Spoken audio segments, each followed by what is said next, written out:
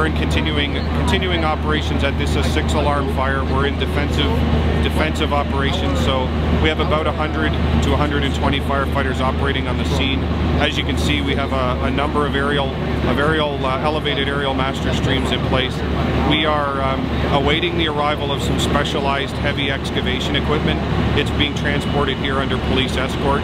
Once it arrives, we'll put it in place, and I expect that our command team will make the decision to start to actually take a piece of the building apart so that we can access the seat of the fire.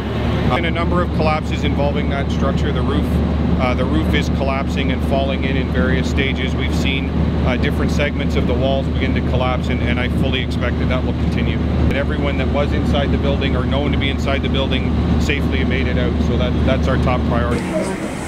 Well, conditions have varied a lot. That has a lot to do with the wind. It has a lot to do with both the wind direction and speed, and as the wind varies and swirls around, we see it build. It also is indicative of the fact that as the building, as certain collapses or certain building changes happen over the course of the fire, we're able to get more water on the seat of the fire, and then of course that changes as the condition changes. So, because this is the biggest team effort we've seen in a long time to deal with an extraordinary situation. Extraordinary both in terms of the way this fire is set in a very densely kind of built area and a very odd location to get at, but also extraordinary in terms of the cooperation that they've exercised with one another.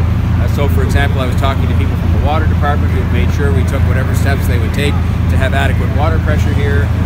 The TTC obviously has been involved, the police have been involved, the fire service has been fantastic, and we've seen the full demonstration of what they can do when they have to do it, and various other city officials, the EMS and paramedics. It's been, as the chief was just telling me, an extraordinary team effort.